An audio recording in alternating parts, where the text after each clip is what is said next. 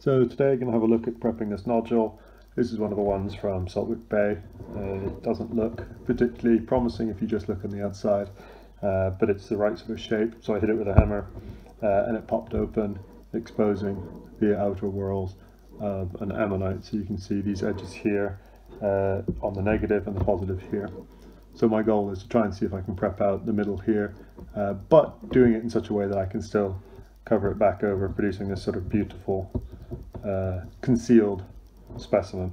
That's the goal. We'll see how we can do it. It may not be perfect, but it's my first time trying to do it like this. So that's my goal for today, and let's see what we can do.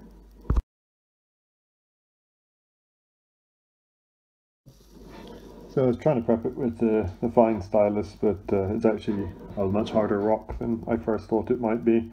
So I'm going to rotate to the bigger one to try and do a better job prepping this out first before going back to the fine stylus.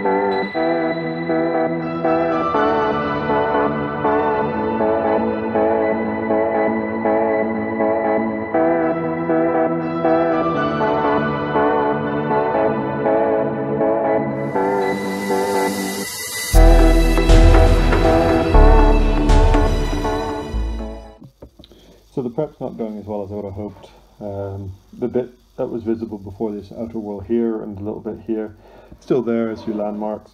I've exposed a tiny little bit more of the outer whorl and started to get the next whorl in. But the matrix is really sticky. It means that the surrounding rock, this matrix as we call it, is well adhered, is well stuck to the fossil. Usually the fossil and the matrix, there's a bit of a separation between them, so when you're using the tools, the pneumatic drills, the electric scribes, what happens is this matrix, this rock, will pop away from the fossil. Unfortunately, it's not going very quickly on this one, so it's going to take a bit of time. So I'm just going to call it time there for the day. I'll come back to it with a fresh set of eyes and hopefully pick up and be able to show you some more tomorrow. Right, back for day 2 effort on this. Super sticky nodule with a nice ammonite in it. So we'll see if we can get a bit further with it this time. Not optimistic, but we'll take it nice and slow and see what we can do. So catch up with you guys a bit later.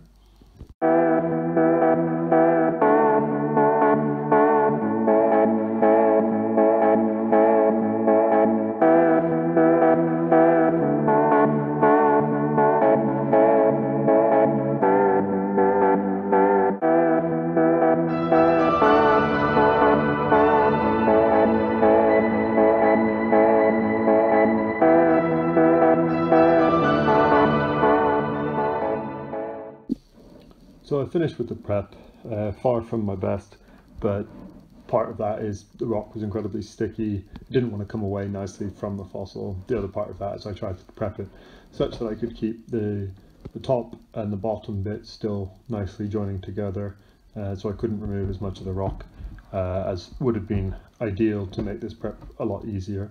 My choices, my decisions definitely did not help me, but at the end of the day, what we get then is an ammonite just exposed on the inside. So if you remember, these are the two little bits. It was this bit here and this bit here that we're just displaying. I've taken it down to what's left of the middle. It's not all there. So that's what it is. A nice little piece where you can kind of take it apart and show off what you might find on the beach versus what's inside them. So the next one hopefully will be a bit nicer. I think I might have a look at another deck that looks a little better. It's only got a little cap on it, so I'm hopeful that will prep fairly nicely. That'll be my next one to look at. So thanks a lot for watching.